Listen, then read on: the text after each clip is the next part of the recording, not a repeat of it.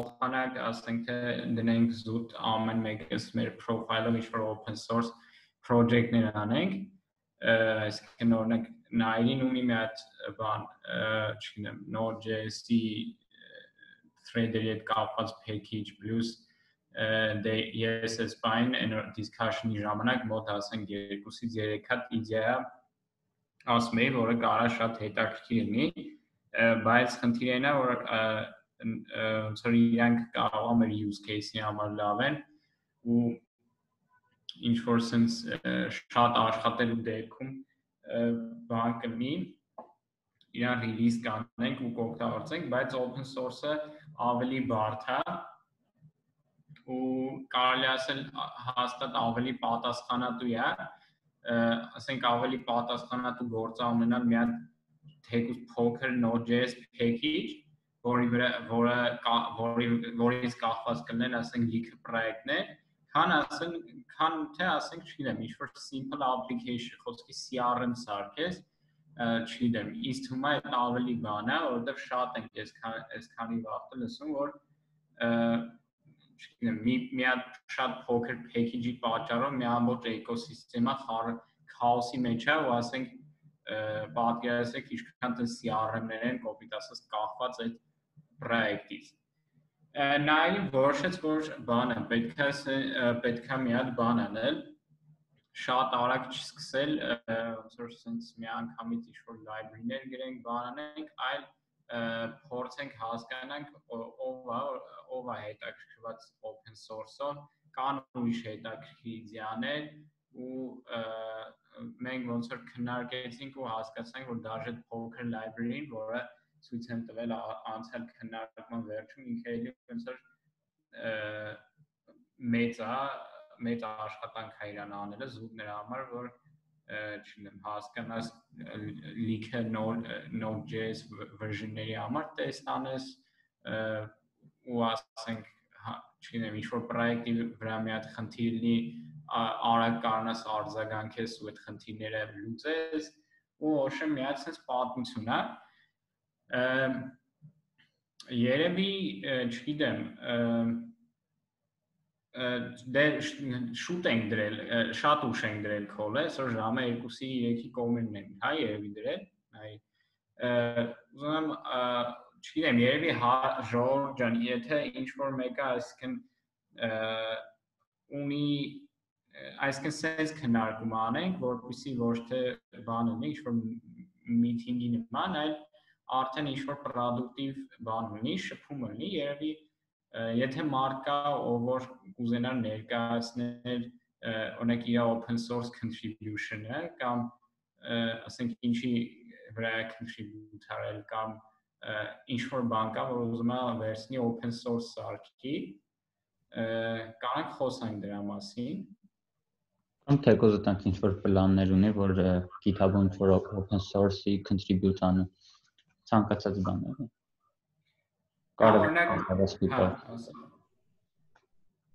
Կամ օրինակ եթե մարկա ում կհետաքրքրի բան, չգիտեմ, open source community-ին բան contribute անել։ Ուզենք հասկանանք ինչ եք մտածում, թեկուզ sense հերթով գնանք քննարկենք թե ով ինչ է մտածում դրա մասին։ Նայրի։ Հա, կան ինչ-որ կամավորներ, ովքեր կուզեն սկսեն։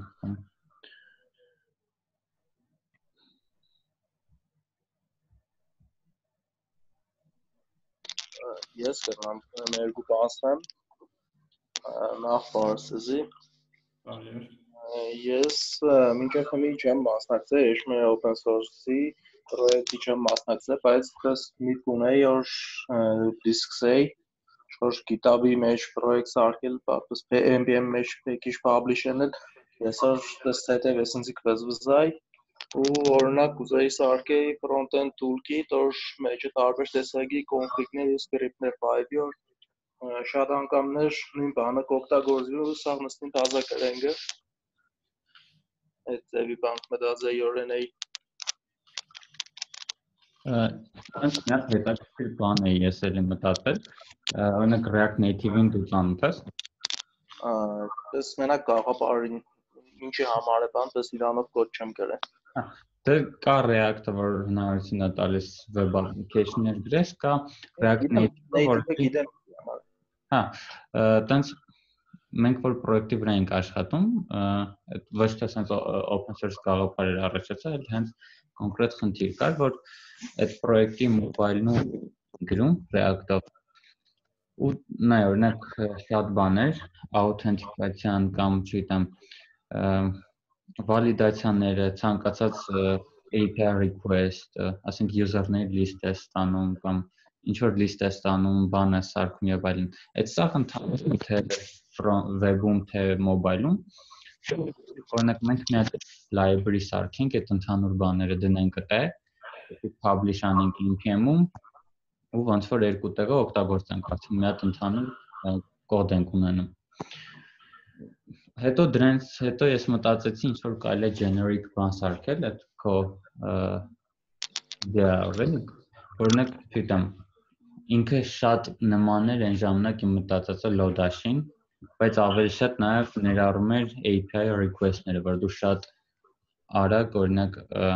կարայիր կոնցեպտի նման բան։ Ահա։ Այդ իմ տարբերակս ավելի շատ config-ներ, script-ներ այդ ձևի մեջ է։ Byters toolkit-ը դորդ է։ Ու տարբերակը ինչը խասա, ինչ որ ընդհանուր կոնցեպտներ, որ նոր շատ տեղեր կգնա օգտագործվի, առանձնացվի, մի հատ առանձին package-ով բայվի։ Ահա, իսկ ինչ որ պլաններ ունես open source այդ սկսես քո գաղափարը թե ուղղակի դեռ դիմա Չէ, ուզեմ սկսեմ, պրոստը ժամանակի հետ լեչիդեմ ինչ է կարմարցնեմ։ Արդեն դի JavaScript-ի դասեր տամ ու չգիտեմ ինչ իրար հետ հասնեմ էլի։ Դե չէ, այդ գաղափարը ինչքան վաղտեղ մտածեմ որ ունեմ, պրոստը ժամանակի հարցն է։ Ես կարելի է խոսամ, չէ։ Ահա։ Նայ, Արտուր ջան, այդ նույնը ես ունեմ այս բան տենց բան, ինքը պրոստը կոդի բան է, boilerplate-ը, այսինքն կոդն է, ինչ որ սկզբնական feature-ներով, պրոստը project-ը copy paste ես անում, էդի բան, տենց ինչ որ ես բան չեմ համարում, ինչ որ ասես լուրջ project կամ բան, ու ոնց որ նայ, խնդիրը որն է, ամեն անգամ երբ որ այդ project-ները սկսում եմ, իմ մոտ ոնց որ մի հատ sense բան է ստացվել, որ խոսքի ենթադրենք մի 6 հատ պրոյեկտ կա, այդ 6-ն էլ բանի վրա այդ բան ստարտերով է սարքած, ու երբ որ ասենք ես մի բանի մեջ, ես մի package-ի մեջ մի բան փոխում եմ, դե պարզա ասենք մի հատ bug ես բան անում, ու կամ չգիտեմ, մի հատ թե բան փոխում ես, պետք է 6-ի մեջ էլ փոխես, նու ասենք բաներ կա, որ չեմ անում, բայց օրինակ խնդիրներ է ալու, որ ռեալ պետք է ասենք փոխվի։ Դրա համար ես բան արեցի, որոշեցի, որ անեմ բան, առանձին լրիվ package-ները, որ այսինքն կոմոդից project-ի կոդից բան չլինի, ինչքան հնարավոր է, քիչ լինի setup-ը, բայց էդի կարող է շատ լավ աշխատի իմ use case-ի համար, բայց ասենք ինչքանով կաշխատի ուրիշների use case-ի համար, ու ինչքանով ուրիշները կուզենան պրոստը վերցնեն դրա վրա իրենց պրոյեկտ անեն, դա արդեն մեծ հարց է։ Չէ, նա կոդի մասին չէ խոսքը, նա ինչ, օրինակ ես link-ի կամ տստը link-ի համար ընդհանուր բաներ կա, չէ՞, դա օրինակ Google-ը կամ հենց տստը link-ի recommended, այդ ձևի կրնաս extend դնես։ Հա, նայ։ Դες ինչ որ պատրաստի tool էր, ոչ թե enhanced code, այլ config ու script ավելի շատ։ Օրինակ npm-ի մեջ link script-ներ կա, որ խոսքի Angular-ով կրնանցեմ, դա link script-ներ կա, որ ստանդարտ նույն ձևի կաշխատի ու կրնա օգտագործվի։ Նույն ձևին դեռ օրինակ webpack-ի config-ներ կրնա եղնի ESLint, SLint, ու դες karma, JS, դες config-ներ։ Էտա, նու ասացին է, որ մոտարապես այսինքն նույն բանն է, կոնկրետ ես մոտարապես այս բանն եմ անում, ու ոնց որ ես հասա նրան, որ դրա համար ասենք դրա այդ starter kit-ի երկրորդ վերսիան գրելուց երկրորդ վերստան գրելուց ասենք շուտ լիքը կոմպոնենտներ կարամ պրոստը publish անեմ open source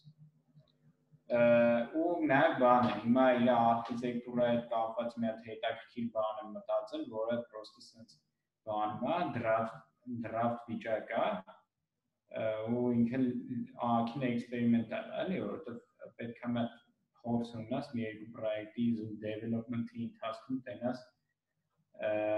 ինչ ձևով է այդ իրան արդարացնում ու իմ բաղում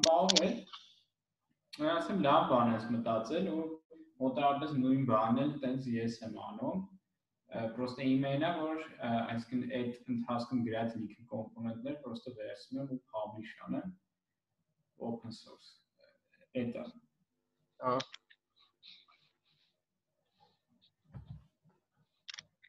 Նայելի Նիկարագած Ես կարող եմ մի հատ նմանատիպ էլ ինչ-որ հետաքրքիր բան պատմեմ, թե ոնց որ առաջացավ այդ գաղափարը, որ вообще արժի open source բաներ անել ու ինչով է մեր պրոյեկտին կօգնի։ Մոտ 2 տարի առաջ տենց ժամանակին մի հատ խաղի վրա ենք աշխատում, որ on-line մտնեն իրար հետ ոնց որ խաղան ու ոնց որ բավականին մեծ էր, շատ user-ներ կային, մոտ միլիոն real-time խաղացողներ կային շատ ու այդ բավականին երկար մենք սարքեցինք մոտ 8 ամիս ավելի շուտ ինքը կար գրված էր Java-ով, Java-ով փոխել էին մի ուրիշ սիստեմայի, որը գրված էր Node-ով, բայց այդքան էլ լավ չէին գրել,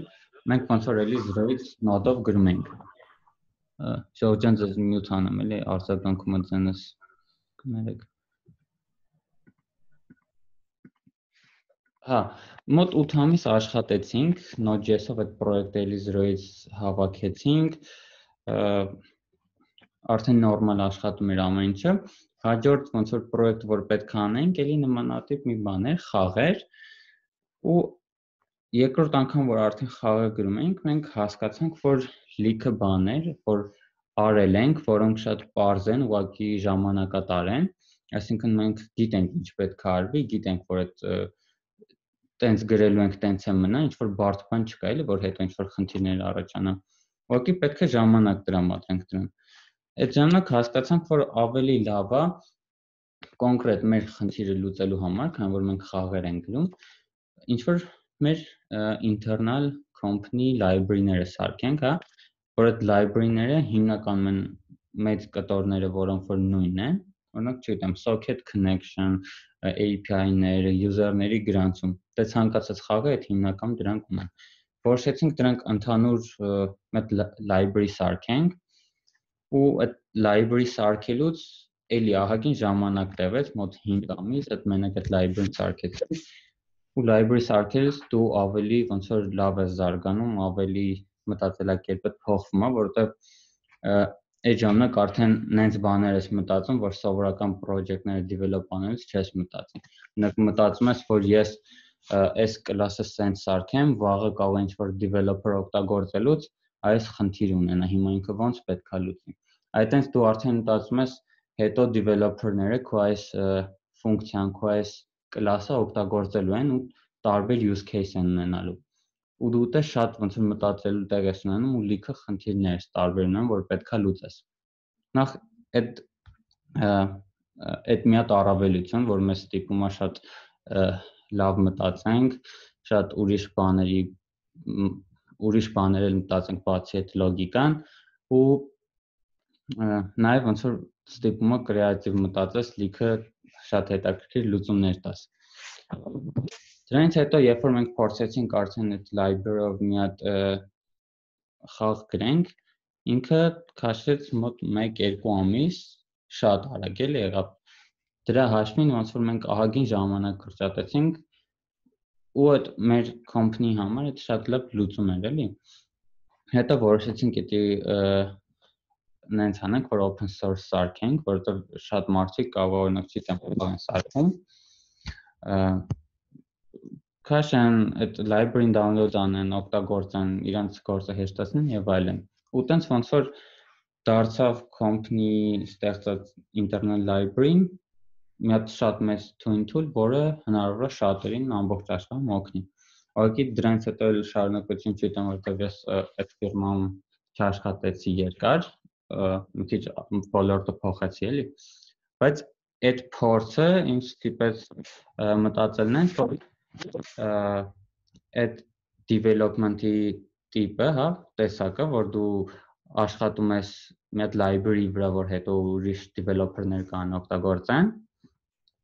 այդ լրիվ ոնց որ ուրիշ level է, այդ ավելի շատ իմ համար engineering-ը, քան ուղղակի development, որ դու պետքա business լոգիկան հասկանաս ու այդ անես։ Ու դրանից հետո ես հասկացա, որ շատ բաներում, թեկուզ ուրիշ ֆիրմա, որ ես գնում էի, ամեն ինչը փորձում էի դրան տանեի։ Օրինակ, չգիտեմ, հիմա այս իմ current ֆիրմայում Screenful-ում ես որ մտա, էլի փորձեցի այդ ներկայիս կոդը ամեն ինչը վերածել նրան, որը sense ավելի շատ հետո կարող օրինակ open source-ի տանի այն բաները, որոնք որ շատ են օգտագործվում թե մեր մոտ թե դրսում, ոնց որ կամպանիան իր organization-ի անունի տակ կարող օրինակ share անի ու ոնց որ դրանից ამ կամպանիայի անունը բարձրանա, համել ոնց որ մի լավ բան ես դու անում ընդհանուր developer-ների community-ի համար։ Ու այդտեղ նաև այն case-ներ կալի, որ Արտուրը ասեց, երկու Արտուրներ, եթե չեմ սխալվում, ասեցին, որ դու կարաս այդ կրկնվող կոդերը մի հատ library publish անես, ու այդ library-ին տարբեր server-ներում, service-ներում use անես։ Բայց դա իրական համաձայն եմ Խրգատյան Արտուրի հետ, որ այդ case-ը շատ կարող կախված լինի քո պրոյեկտից ու թե թիմի չափից, թե պրոյեկտի ծավալից, որովհետև կարող է օրինակ ինչ որ մեկին ավելի հարմար է copy paste անելը կամ չգիտեմ տեղափոխելը, քան օրինակ մի հատ publish անի, հետո մտնի ամեն այդ 6-ը տարբեր սերվերներում update անի, ֆիքսած bug-ը, ոնց որ ամենտեղ ֆիքսի, էլի։ Չգիտեմ, այդքան օրինակ ես էլ կասեմ։ Արտուր ջան, ինչ որ բան կասես, դու կարանք, չգիտեմ, օրինակներ նայել։ Ես էլ իմ կողմից կավելացնեմ նու բանը front-end-ի իմը ոնց որ այս բանը ավելի շատ back-end-ի բան ունի, ուղղվածություն ունի, պլյուս ընդ ես ոնց որ օրինակ case-երի մեծ խնդիր կարող լինի, ես այս ամեն ինչը հիմա որ անում եմ բանով, ասենք GraphQL-ով, ինչ որ service-ների development, ասենք ուրիշ մեկը փորձում է REST API-ով անի, դրա համար էլ ասենք մտածում եմ ինչքան նոր փոքր package-ներ առանձին բան անեմ, էլի։ Ու front-end-ի պահվել, ասենք ամենաստանդարտ բանը, ինչ որ կարելի անել, այդ կրկնվող կոդերի ենթադրենք ունենալ UI kit, ինչ-որ կոմպոնենտների collection, որը ասենք կարաս պրոստը require անես, CSS-ը կպցնես ու բան անես, էլի, ու front-end-ի մասով էլ լիքը էլի բան կա, որ կարելի անել, ասենք, ես հիմա մտածում եմ սենց մի բան, առաջինը package, որը բան անելու, dependency management-ի համար, ու մի հատ էլ package, որը մի հատ շատ sense հետաքրքիր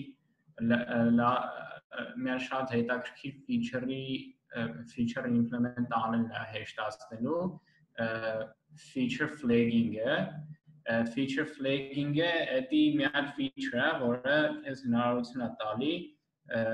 աջ մարքետոլոգներին կամ product manager-ներին հնարավորություն է տալի բան անել, պրոստը, չգիտեմ, շուտ true կամ false-ով flag անել, հանել ինչ-որ feature, այսինքն ենթադրենք product-ը խոսքի ինչ օրինակ բերեմ, ենթադրենք to-do list ունես, ասենք կանես edit անես to-do-ն, մեկը remove անես to-do-ն, չգիտեմ, product manager-ը որոշում է մի հատ remove-ը հանեք, տենակ ոնց է աշխատում, այսինքն քո արխիտեկտուրան նենց է, դու կարաս պրոստը add feature-ի վրա feature-ը բան անես, չգիտեմ, իրան պրոստը հանես ու deploy անես ու ասենք marketology-ը տեստանի հասկանա ոնց է աշխատում էլի feature-ը, ասենք մեծ կամպանիաները ինչքան գիտեմ ունեն բանով, օրինակ կարող են feature-ներ launch անեն խոսքի ինչ-որ երկրներում կամ շեմ լիքը կոնֆիգուրացիաներ ունեն, որ իրենց թույլ է տալի լիքը տարբեր ձևի տեստեր անել, даже շուտ կարդացել էի Facebook-ը թե ինչ internal tool ունի, որով ասենք օրինակ feature-ները կարող են, չգիտեմ, deploy անեն խոսքի բաների համար, internal, ասենք կամպանիայի աշխատողների համար աշխատի, հետո նույն սերվերի վրա էլի ինչ-որ տենց բան tool ունեին, շատ լավ։ Ոչմ, այսինքն ես այս բան մտածում եմ երկու բանով, առաջինը մի հատ շատ հետաքրքիր կոնցեպտ է dependency management-ի համար, երկրորդն էլ բան,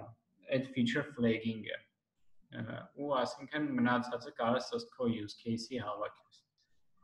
Իրականում ոնց որ ճոգեցի, այս բանը, իրականում այս ինչ որ քննարկեցինք, այդ ընդհանրապես իդեաներն են, հա, ինչ որ open source development-ի ինչ որ ճյուղեր, հա, որ այդ իդեաները կարաս դու GitHub-ում չգիտեմ, ինչ-որ repo սարքես, develop անես, publish անես npm, բոլորը դարձան։ Բայց շատ ուրիշ իդեաներ կան, օրինակ այս դեպքերի համար կորոնավիրուսի կարող է ինչ-որ մի հատ web կայք կա, որը էլի open source GitHub-ում տեղադրված է, շատ մարդիկ աշխատում են վրան, ու դու կարաս ինքդ էլի մտնես contribute անես։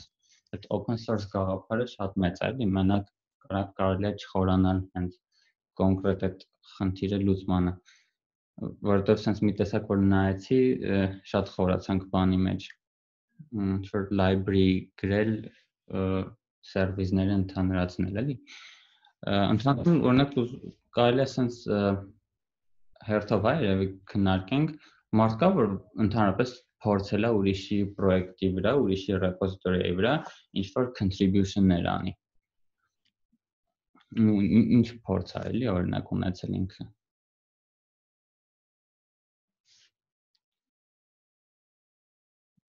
Եթե կա տենց մարդ, կարա, եթե կամավորներն են, կարան, չգիտեմ, պատմեն իրենց փորձից։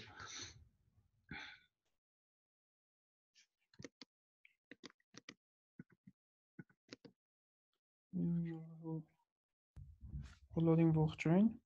Ողջույն։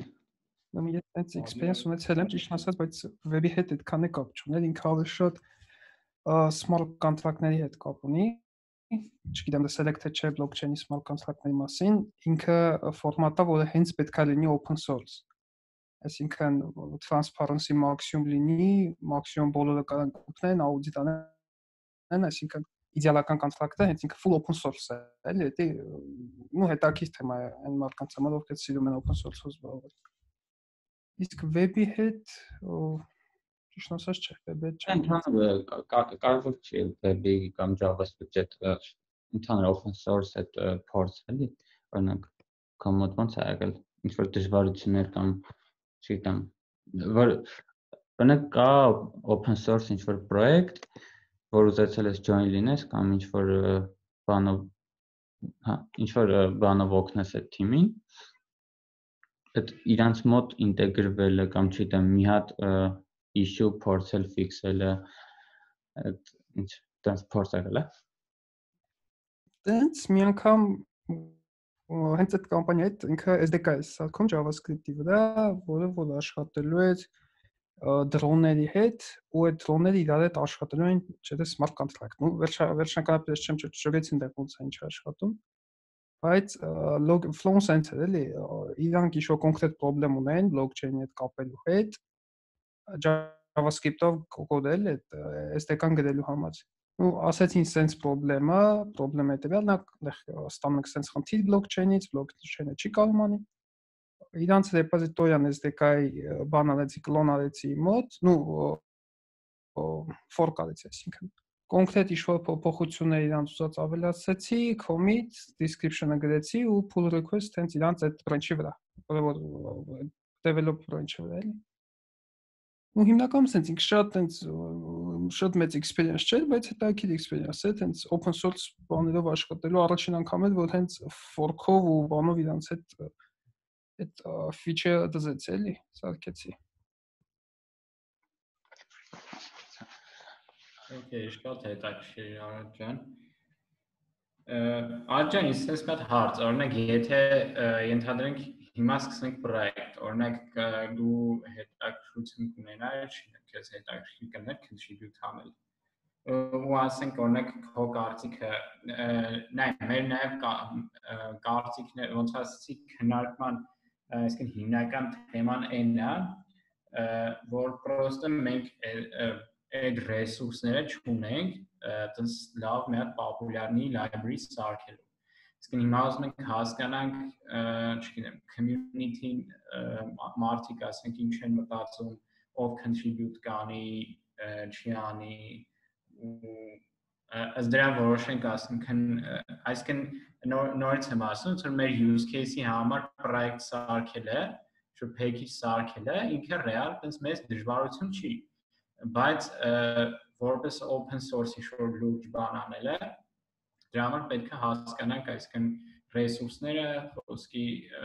ինչքան մարդ ով ուզի օրինակ contribute անել ու տենց էլի, այլի ճիշտ եմ չէ ասում երևի։ Հա, ընդհանուր ոնց որ ուզում ենք open source development-ը զարգացնենք community-ին, օրինակ եթե մարդիկ կան, ովքեր որ ուզում են experience ունենան, դրա համար ոնց որ այս call-ը արեցինք, որ հասկանանք ինչքան տենց հետաքրքրող մարդիկ կան, ինչ իդեաներ ունեն, вообще օրինակ մարդ կարող է լինի Python-ով development անում, մարդ կարող է լինի Ruby-ով, JavaScript-ով, вообще էական չի, կարևորը որ ցանկություն կա, որ open source-ով զբաղվեն, այդ թիմը ձևավորվի, ինչ որ իդեան իրեն գեներացնեն ու փորձեն աշխատեն, որովհետև ինքը բավականին լավ փորձ է ու երբ որ դու գնում ես օրինակ չգիտեմ ինտերվյուների, կարա շատ հանգիստ ցույց տաս, ասես ես այս պրոյեկտի վրա աշխատել եմ, ճիշտ է, կարող է ինքը վիզուալ չի երևում web-ում կամ չգիտեմ, վիզուալ ինքը չի երևում, բայց կոդերը կան, եթե ձեր architect-ները, ձեր senior developer-ները ուզում են հասկանան, ես ինչ ոնց որ level-ի developer եմ, կարան իմ contribute արած ոնց որ պրոյեկտները տնան, հասկանան։ Չգիտեմ, ընդհանուր բուն միտքը է դա էլի, որ ինչ որ խումբ ձևավորվի ու հետաքրքիր բանի վրա աշխատեն։ Ոդ հետաքրքիր բանի գաղափարը էլի, ոնց որ իրանց up to you էլի, դուք եք որոշում։ Ուզում ենք հասկանանք կան արդյոք մարդիկ, ովքեր որ կցանկանան տենց պրոյեկտի վրա աշխատել։ Вообще շատ հետաքրքիր բան է, դա իր պլյուսներից կարամ ասեմ, համել կոնկրետ իմ դեպքում ինչ պլյուսեր ունեն open source-ին կպնելը։ Առաջին ամենամեծ պլյուսը, որ հիմա այս ման եմ գալու ու հաստատ ոչ ծրագրավորողներ էլի այդ նույն բանում կգան, դա իրանց GitHub-ի ընդհանուր ակտիվությունը պահելն է։ Պրոբլեմն է, որ երբ որ աշխատում ես, ասենք Bitbucket-ի հետ ես աշխատում, ու կամպանիան, որը Bitbucket-ում է, կամ GitLab-ում իր առանձին private բանն ունի, host ունի, այդտեղ արդեն մի քիչ պրոբլեմ է, էլի GitHub-ը շատ пассив անում է ու լիքը տեղից ուզում են հենց նայեն մի հատ GitHub-ը ընդհանուր ինչ ակտիվություն ունի, այդտեղ ինչ կոնկրետ ինչ ուղղության ակտիվությանը, կոդի որակին նայեն։ Ու այդ կոմիտես ինձ open source իդեան շատ դուր է գալի։ Երկրորդը դա հետաքրքիր իդեան է, որ ռեալ նենց բանի վրա աշխատես, որ ինքը շուտ պոտենցիալ ունի, էլի ռեալ որ մտածես, որ վստահ լինես քո մեջ, որ հեսա էսի անում եմ, ինքը всё էսա rate-ը իր խփում է, լիքը ստար, լիքը մարդիկ այդ օգտագործում են, ու դու էսի շուտ հետաքրքիր թույլ լինի, որ իրոք կամ եղածը ավելի լավ performance-ով develop անես, կամ նոր բան ինչ-որ անես, կամ նես բան անես, որ հիմա որ օգտագործվում է ավելի hyper տեխնոլոգիաների հետ։ Բայց ընդհանուր իդեա շատ լավ է, ստե հարցերն է, որ պետք է գտնել մարդկանց սկզբի համար, ովքեր հետաքրված են ինչ-որ product սարքելով, research անելով, այդ կարա lib լինի, կարա framework կարա լինի, կարա просто boilerplate լինի, ինչ-որ լիքը լավ tool-երով։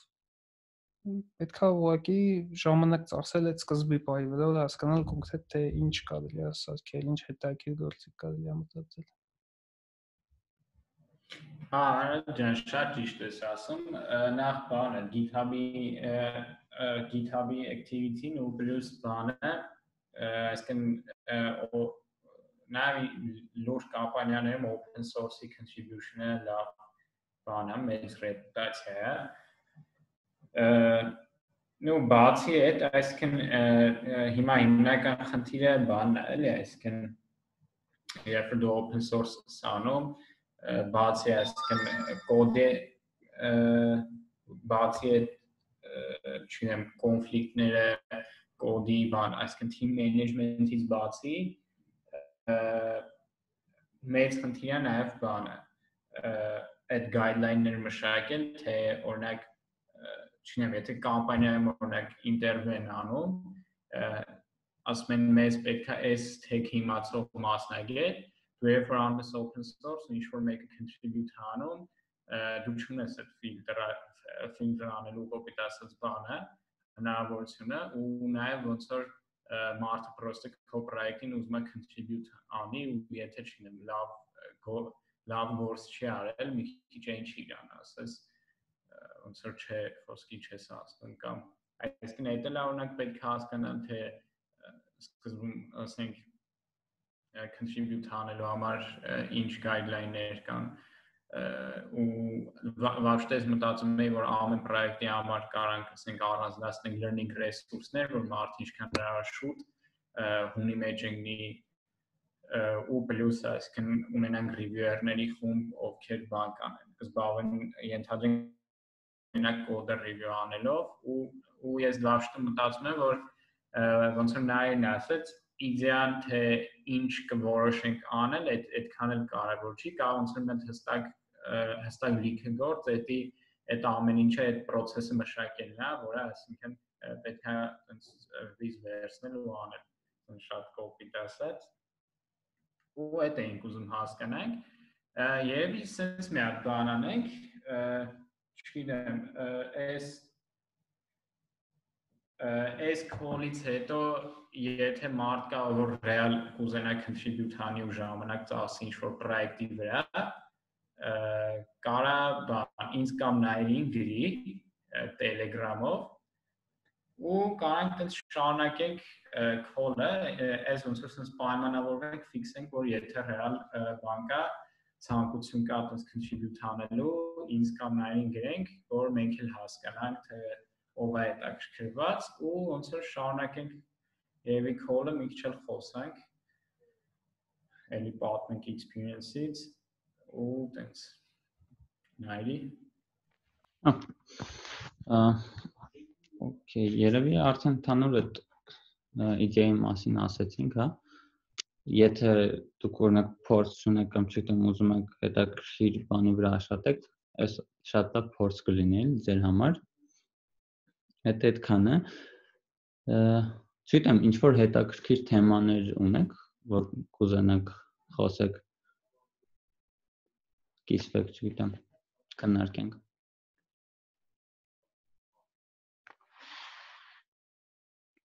Open source-ի հետ կապված ես երբ որ ծրագրավորումը սկսեցի, երբ որ GitHub-ով աշխատում էի, այդ ընթացքում շատ տեսա, որ մարդիկ կան, շատ չեն այդ տիպի մարդիկ, բայց մարդիկ կան, ովքեր որ full time open source պրոյեկտների վրա contribute են անում, չգիտեմ, ասենք շաբաթը 40 ժամ open source տարբեր մարդկանց library-ների վրա contribute են անում ու իրանք էլ այդ ձևով են ոնց որ գումար աշխատում, ոնց են գումար աշխատում, օրինակ չգիտեմ, տեսած կլինեք sponsor button-ը լինում repository-ի վրա կամ readme-ներում գրում են, ասում են, որ մենք սենց լավ բաներ ենք անում, դուք կարող եք մեզ ոնց որ promote անեք կամ չգիտեմ, donate անեք, որովհետև այդ open source գործը ընդհանրապես չի վճարվում, էլի։ Ուղղակի այդ ծրագրավորողների կողմից տեսնում են լավ բան են անում, փորձում են donate անեն, support անեն, որ այդ մարդը էլի այդ իր հետաքրքրվածությամբ, այդ իր enthusiastic լինելով շարունակի այդ ամեն ինչը անի, էլի։ Չգիտեմ, ես այտենց բաներ եմ օրինակ։ Ես մի բան ասեմ, կամ էլ մեծ կամպանիաներն են իրանց թույլ տալի open source անեն, զուտ այն տակտիկա է, որ այդ software-ը ոնց որ open source community-ին լավացնելու է, ու այդ ոնց որ մենակ իրենց շահերից է բխում, էլի։ Այսինքն այդ library-ին, որ իրանք բան են անում, ինտերնալ խոսքի կապ չունի իրենց product-ի հետ, ենթադրենք, չէ՞։ Ու ոնց որ մի քիչ իրանք հեռատես են ավելի ու ոնց որ հասկանում որ այդ contribution-ները մենակ ոնց որ իրանք են բան անելու ու մեծ հաշվով իրանք ոչ մի բան տենց ասոբը չեն կորցնում եթե ուրիշներն էլ դրանից օգտվեն էլի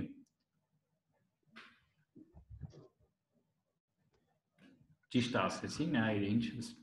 մտածում եմ իրական լրիվ համաձայն եմ օրինակ մտածում էի որ մարդիկ կան որ մտնում են ինչ-որ ֆիրմա շատ հետաքրքիր գաղափար են ունենում այդ ֆիրմայի անունի տակ այդ գաղափարը իրագործում են էլի open source-ը օրինակ ու բայց վերջում այդ ոնց որ այդ ֆիրմայի անունի տակ ոնց որ ամեն ինչը publish արվում ու ասում են որ այդ ֆիրմային է այդ օրինակ library-ին կամ չգիտեմ այդ open source պրոյեկտը դրա հետ կապված է զուտ sense մտքովս եկավ, օրինակ չգիտեմ ինչ եք դուք մտածում դրա շուրջ։ Որովհետև շատ մարդիկ կարողա նեղվեն, էլի, որ օրինակ իրանց գրած միտքը իդեան այդ open source, եթե ինքը այս X ֆիրմայում աշխատում ու այդ X ֆիրմայից հատկացված ժամանակը ծախսել է այդ open source պրոյեկտի վրա, այդ հետո իրանը չի լինելու, այդ դրա շուրջ է էլի մտածում, չեմ ասում, որ ինքը վատ բան է, սխալ կամ ճիշտ, ուղղակի հետաքրքիր է կամ արդյոք որ ուղղությամբ մտածել Ես ասում եմ նայրի, ես ասում եմ, որ այդի սխալը զուտ այդ մարդու տեսանկյունից, այսինքն եթե պրոստը ինքը նու կարաս, ինքը ոնց որ տիպը ռոմանտիկայի, open source-ի ռոմանտիկայի մեջ է ու զուտ իրոք ասենք ինքը լավ մարդ է ու մտածում է որ պրոստ ուզում է իր գաղափարը իրագործվի ու կապ չունի ինչ ձևով բայց ասենք ես չգիտեմ օրինակ եթե հիմա բան անենք ռեալ կուզենայի որ կամպանիաների ոչ մի բան չներ էլի այսինքն ոչ մի կամպանիա չմտներ խոսքի բանաներ այսինքն ինչ-որ ինչ-որ support աներ խոսքի իր անունը promote անելու համար, որովհետև իրապես եթե ասենք ինչ-որ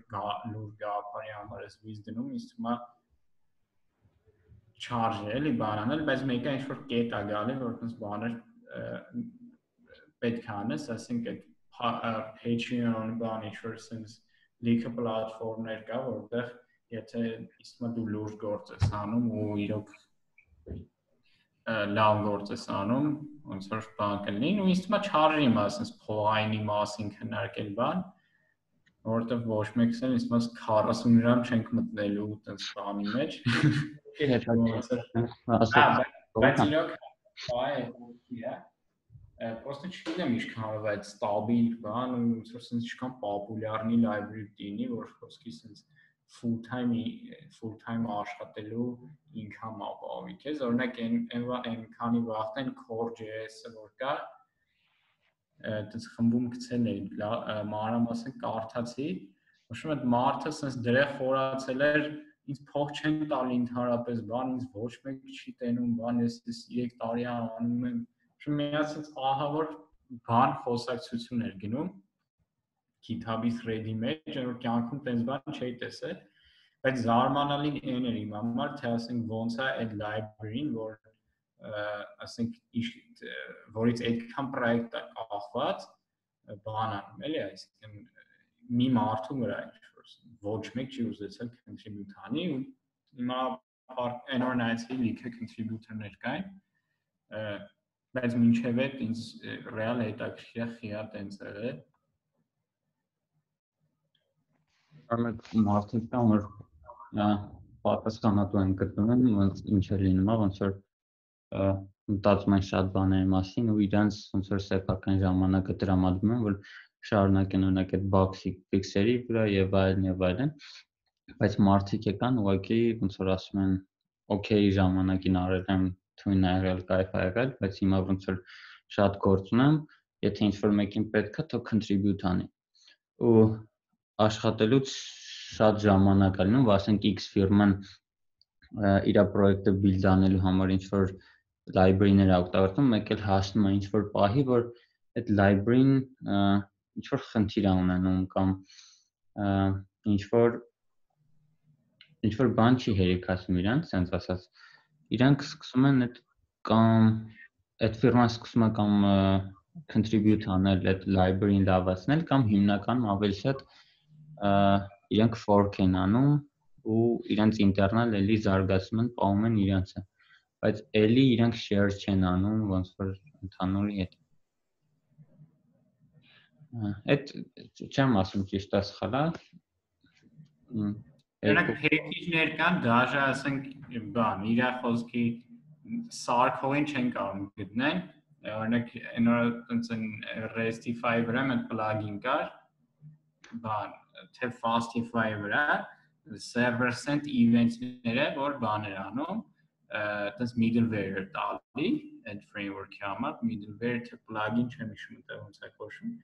ասենք այդ package-ի publish անողին չեն կարող գտնել, դիմել էին npm-ին, որ իրանց namespace-ի տակ մտցնեն այդ package-ը, ոչ այնպես լիքը խնդիրներ ելնում են, հա, նույնիսկ համաձայն եմ։ Հələ ասենք ինչ-որ issue են բացել, 3 ամիս հետո մեկը գրել է խոսքի ինչ կա, ու չի գրել, հա, սա fix կանենք։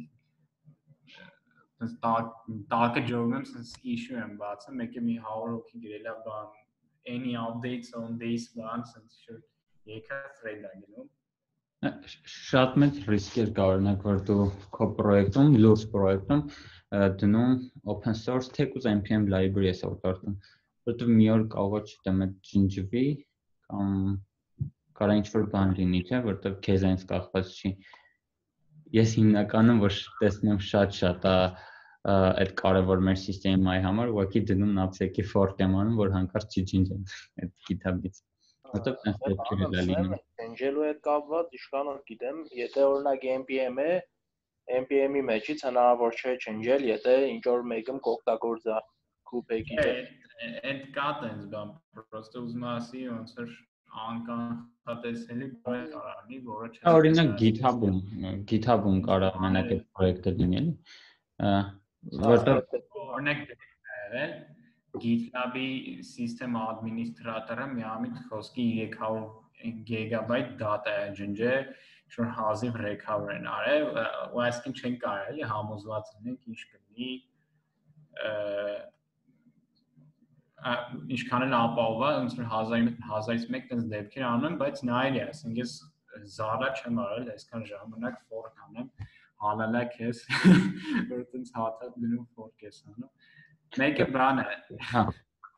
Այդ բանի, այդ անվստահության community վրա, օրինակ ես վերջերս Express.js-ի այդ thread-երում եմ շատ տենում, որ իր այդ core contribute-ները տուպը դնում մունատ են գալի, որ մեկը մի բան բողոքում է, ասում է շատ ես ուզում contribute արա, բան, այսինքն այս իրանք open source-ի բան, տենց մեծ խնդիրներ են էլի, այսինքն եթե մեծ կամպանիա չի բեքանում իրան կամ բան, ինքը ժամանակ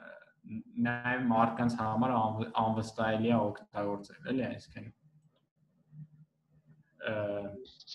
Պես խնդիրի մոծել եմ, անգամ եղել Wysiwyg-ի editor կօգտագործեի ու ինքը open source էր, ծերի էր, ողջ չէին տա ու հետո երբ որ rate of time compilation արդեն կօգտագործեինք Angular-ի մեջ, այդտեղ այդ խնդիրները սկսեց առաջ գալ, որ իրանք rate of time compilation չէին ապահովել ու ստիպված արդեն իրանցից հրաժարվա ու մանկուկայի արդեն ուրիշ editor պես խնդիրները կեղնին։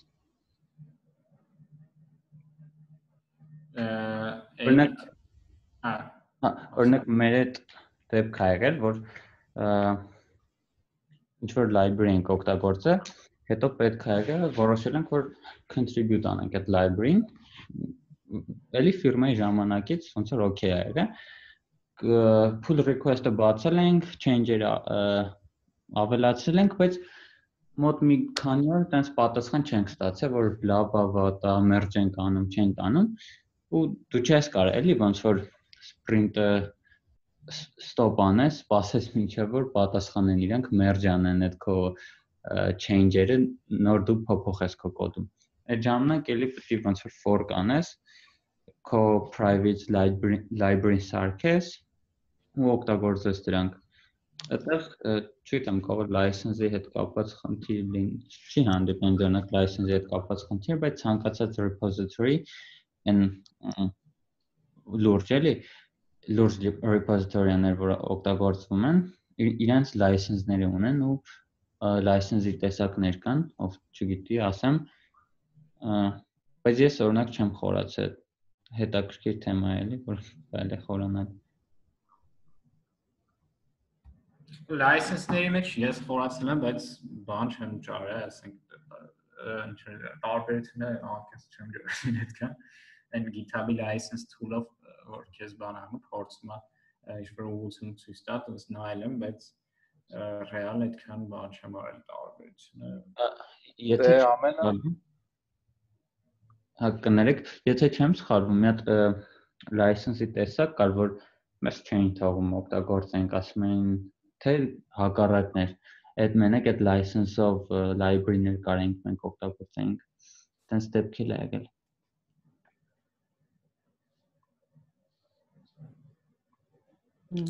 Դուք event stream-ի hacking-ի մասին լսել եք։ Տարի առաջ Node-ի event stream package-ը իր հերթին է մի հատ flatmap strip package-ը վերցնում։ Այդ flatmap stream package support անողը, ну, տենց փոքր բան է, ինչ որ տես tool է օգնելու համար։ Support անողը էլի տենց իրագործելով այդ գնացել զբաղված է եղել, hacker-ը ուսումնասիրել է սա process-ը, այնտեղ որը որից ինչ է վերցնում, ոնց կարող օգտագործի։ Այս flatmap stream-ի բանին ստեղծողին ուշում ասել է contribution կանեմ էլի քեզ GitHub-ով, այնա ասել է okay, ոնց ուզում ես։ Կարացել է կոդը, չեմ հիշում ոնց էր արել, բայց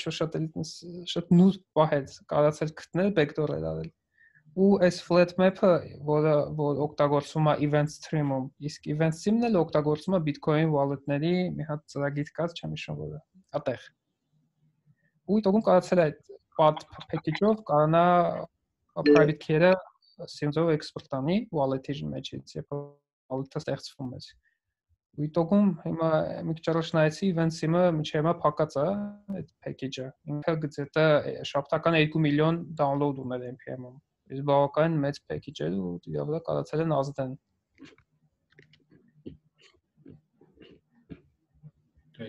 Այս նոր նայեցի այդ event stream-ը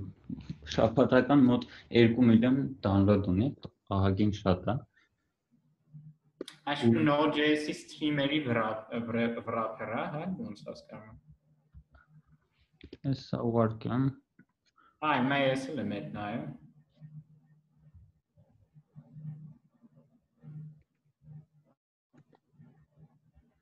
Այ, հետաքրքիր է։ Օրինակ Node.js-ի newsletter-ին որ գրանցվում ես, տենց դեպքեր ուղարկում եմ մեկ-մեկ, որ չգիտեմ npm-ի ես ինչ հայտնի library-ին բան hack են արել, փոխեք, չգիտեմ։ Իդեպ գիտեք, որ npm-ում ամենաշատ օգտագործվող են top library-ին, ոնց որ թե Lodash-ն է։ Այն ժամանակ Lodash-ն էլ հիմա էլ ինձ թվում է պետք է Lodash-ը լինի, բայց իրանք ոնց որ հասել են նրան, որ zero բան ունեն, dependency ունեն էլի իրանք, բայց իրանցից dependent շատ library-ներ կա էլի, այս շատ կարևոր է։ Lodash-ը zero dependency։ Հա, այսինքն ինքը մաքուր JavaScript-ը գրած, չքան գիտեմ։ Բայց ի սկզբանե տենց չի եղել, հեսա կարելի է նայել npm.js-ում։ Հա, zero dependency ու 114500 իրանից կախված ոնց որ library կա մենակ npm-ում։ Այդ մենակ npm պատկերացրել ինչքան project լինի էլի ու 27 միլիոն download ունի շաբաթական, այդ ահռելի թիվ է էլի։ Բայց իրանք sub package-ներ չունեն։ թե բանը մի single package-ը։ Չէ, մի single package-ը։ Լիթիների ու տենց հետաքրքիր բան եկա, որ մեկ տեմս մի հատ անկապ library-ա, readme չունի, բայց ասենք մի 10 միլիոն download ունի շաբաթական, դե նայում ես ինչից է կախված, որ library-ն է իրենց կախված, հասկանում ես, էլի, որ ուրիշ library-ների download-ի հաշվին է ինքը այդքան աճել։ Օրինակ Express-ի utility-ները, չէ՞, Հա, որովհետև եթե դու Express-ի utility գրես ու մեջ օգտագործես Lodash, ավտոմատ ամեն այդ քո library download-ի ժամանակ Lodash-ի download-ի count-ն էլ է գումարվում մեկով, էլի։ Հա։ Օրինակ, Այ նույն պրինցիպով React-ն է, որտեղ համայրա կուզա զերոացնե, իրեկա dependency հետող է։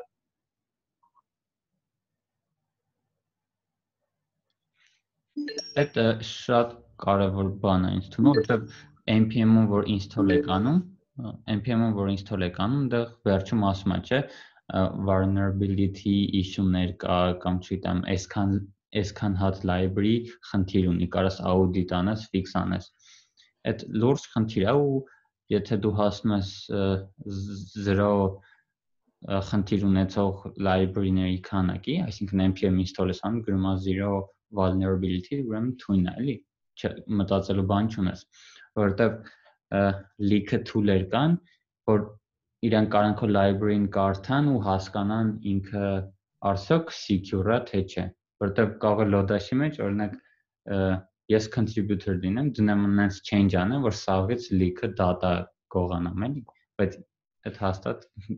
կտեսնեն, էլի, կհասկանան, տենց բաներ քիչ է լինում։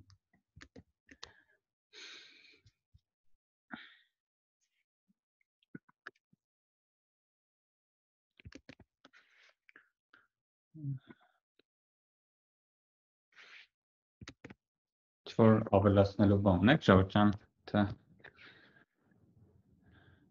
եթե չունեք։ Ես բանը կուզեի առաջարկեի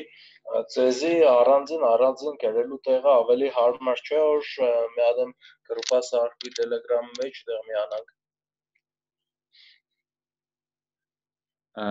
Այդ EJ-ի որոշման ու contribute անելու հետ կապված,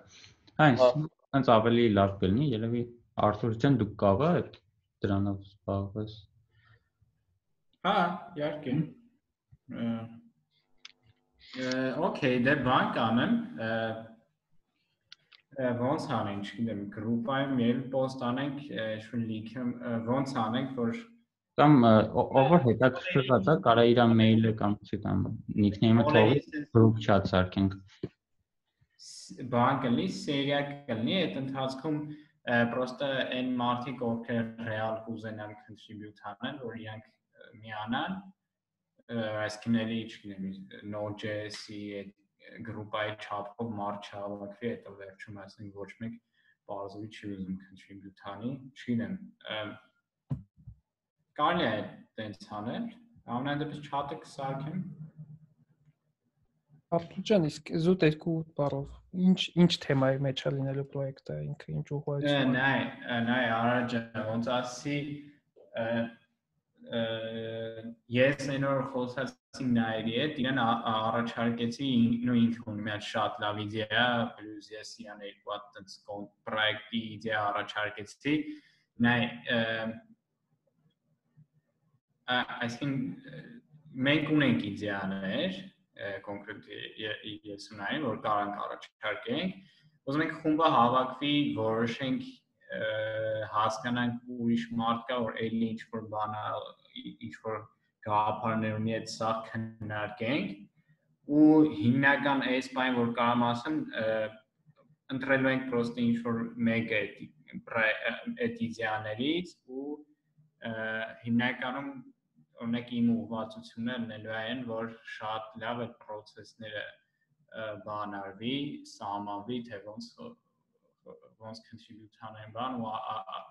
աշխատենք այնց անենք, որ շարունակական լինի, ոչ թե իսկ ինչ-որ sense մի հատ փոքր library վրա մի բան անենք ու sense թողենք անցնենք ու վերջանա էլի ամեն ինչը։ Մոտավորապես ասեմ sense նայելի իդեան կապված է բանի Node.js-ի multi-threading-ի հետ։ Ինքը շատ բարդ է, որովհետև որ ինքը իրոք useful բան ունի, օգտակար բան ունի, մտածում ենք internal ինչ-որ utility-ներ լինի, որոնք server-ի resource-ները կգնահատեն, ավտոմատ pool-ը management կանեն, sense auto computing, sense ինչ-որ sense title ենք բաները, խոսքի չգիտեմ, ինչ-որ compute function-ը սիան տալի, ինքը այդ ամբողջը thread-ում բան անում, էլի handle անում, այս sense concept է։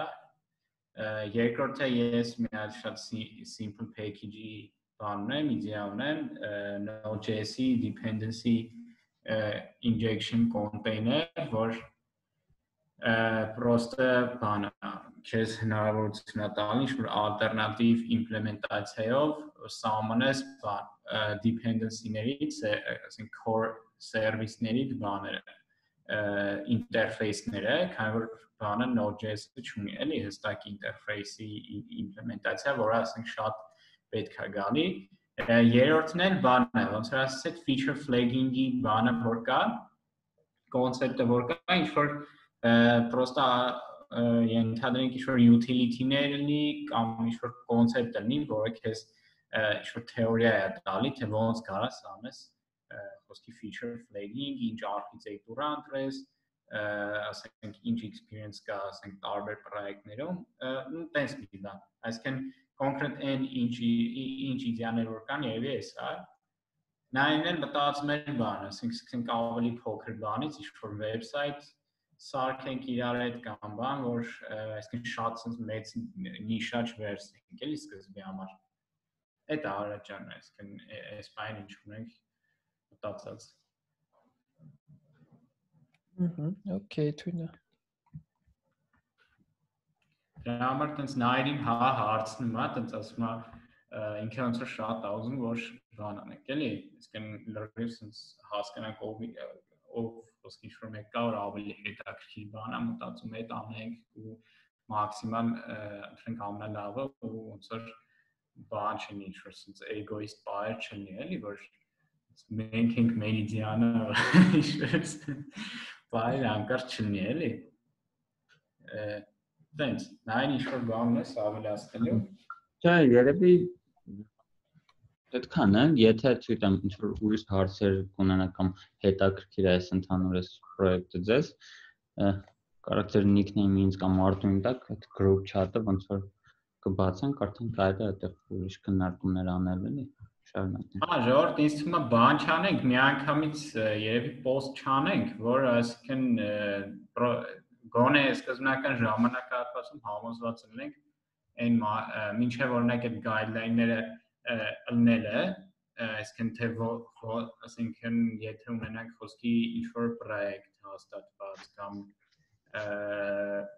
contribution guideline-ները ամեն ինչը հստակ սահմանված լինի, այդ ժամանակ կարելի է, բայց մինչև այդ գոնե հստակ ասենք քիչ մարդ լինի, չէ՞, նայեն ինձ թվում է որ իմանանք այս մարդիկ ուզում են contribute անեն, բան, սենց համել շատ մարդկանց դեպքում բավականին բարդ հանելու խոսքի բան կազմակերպված գործանել է ինձ թվում է, ինչին եմ ես տենց ասում։ Որը համաձայն եմ։ Ու տենց էլի Ժորժ ջան, այս առաջի ոնց որ call-ն էր, շատ հետաքրքիր անցավ։ Merci բոլորիդ։ Ну, այսքան ոնց որ եթե ավելացնել բան չունեք էլի։ Իսկ ոնց ուղարկենք Telegram-ի նիկը, Facebook։ Դուք մարդ կա, որ Telegram-ի բանում chat-ում չկա, Node.js Armenia կամ JavaScript Armenia։ Ես չկամ ոնց որ։ Չէ, չկամ։ Ուզում եմ, հեսա մեր արդ ուզում ես մեր nickname-ը մեր բանը։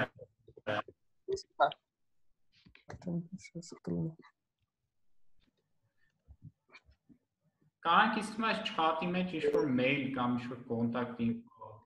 հավաքենք ու տենց էլի։ Telegram ունեք, չէ՞, բոլորը ջո։ Հեսա ես լինքը կուղարկեմ, այդ chat-ից կարաք մեզ գտնեք էլի շատ հանգիստ։ Okay. Երկու հատ խումբ է, հեսա մյուսն էլ կուղարկեմ, Node.js Armenia ու JavaScript Armenia, correct join լինեք, հետաքրքիր բան ենք քննարկում ընթացքում։ Երկուսն էլ ուղարկել, չէ, նույնն է եղել, վարքյան, չէ, երկուսն էլ ուղարկեցի։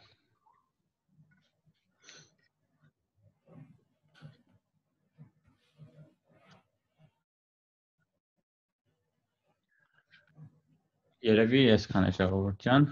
մերսի բոլորի։ Ձեզ էլ շատ մերսի, ձե համաց։ Չէ, հետաքրքիր բան է։ Իրոք N+-ը որ ասացի, կոնկրետ այս N+-ը մաման եմ գալիս։ Առաջին հերթին GitHub-ից մի քիչ ակտիվացնեմ, երկրորդն էլ հենց Node.js-ի մեջ ավելի ինչ-որ նոր բաներ անեմ, որովհետև հենց հիմնականում կամ միկրոսերվիսներ է, կամ API ու ուրիշ բաներ չեմ արել, էլ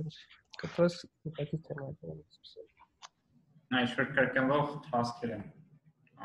Հիմնականում էդի կապված է, չգիտեմ, մենք Python ենք անում, blockchain-ի Դա մոդել է, տես։ Այդ ինձ մսաղետ է, տես, ձեր բան API սարքել բան, հիմնականում կրկնվող բաներ ու նորմալ է։ Դրա համար Node.js-ը ոնց բան չի ելի, դրանց շատ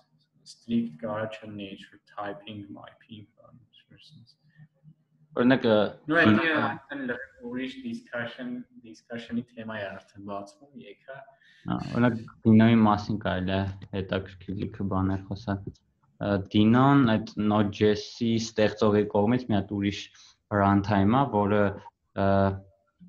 Ruby-ով էր գրված, չեմ հիշում, Rust-ով ոնց որ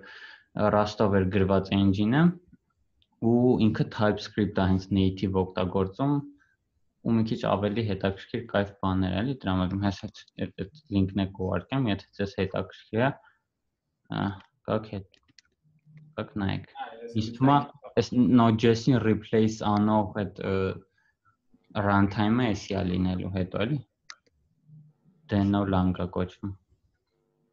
Լրիվ նոր է, հա։ TypeScript-ի հետ կապված ինչ-որտեղ մենակ դեռ չէ, շատ տեղեր կօգտագործվի։ Angular-ն օրինակ Google-ն է ստեղծել, Prozix-ը նոր Dart-ն է բաժշկակեն է, բայց ես սկան վաղ չեմ տեսել որ Dart-ով կոդ գրեն իրանով, սա TypeScript-ով են։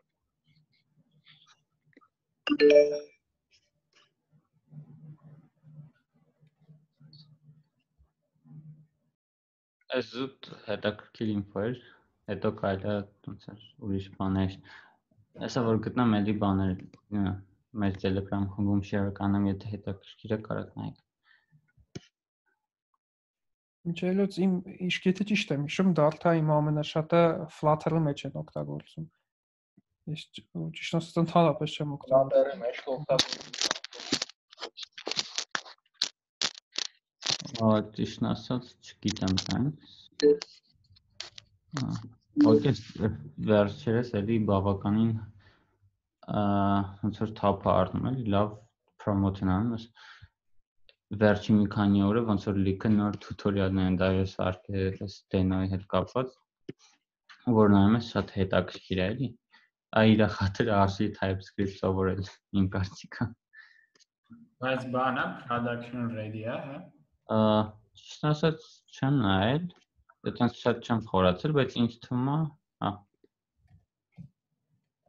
Նու չես կար շատ մեծ բան սարքես։ Հիմա երևի։ Բայց ինչ որ մինիմալ բան կարես հաստատ։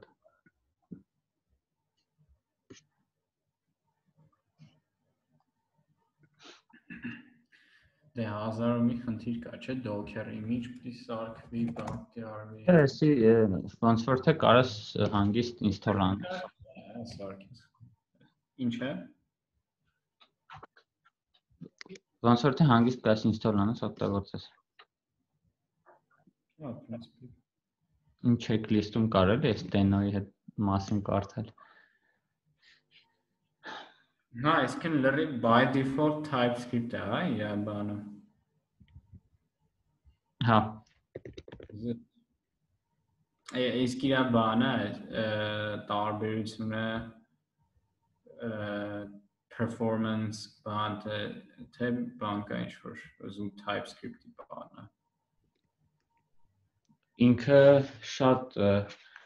կայֆ բաներ ունի, օրինակ security հետ կապված լիքը խնդիրներ գտնում, որ Node.js-ն ու npm-ը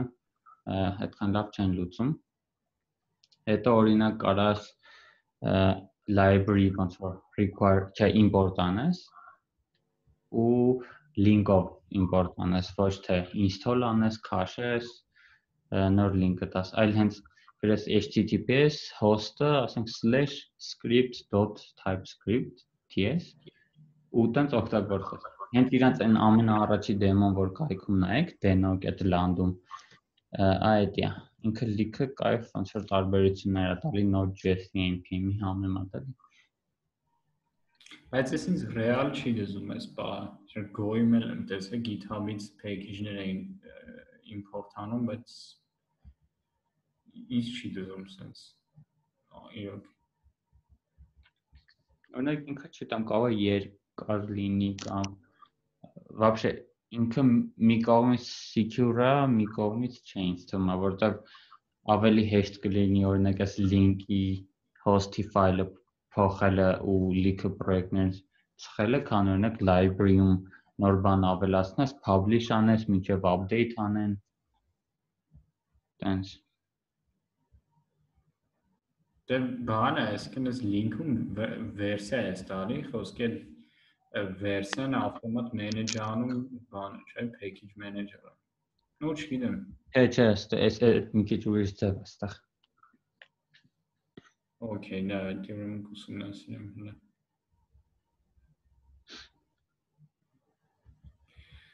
Okay։ Ուսում եմ այսքանով այսօր վերջացնենք, հա։ Կարելի է այսօր sense դուրս։ Մի ժամ 20։ Ժողովուրդ, շատ լավ ստարտեր ինձ թվում է։ Կարևոր հետաքրքրություն կա ու ոնց որ Հիմա սկսենք ու լավ բաների կհասնենք։ Merci բոլորիդ, մինչ մյուս հանդիպումներ։ Շատ մերսի։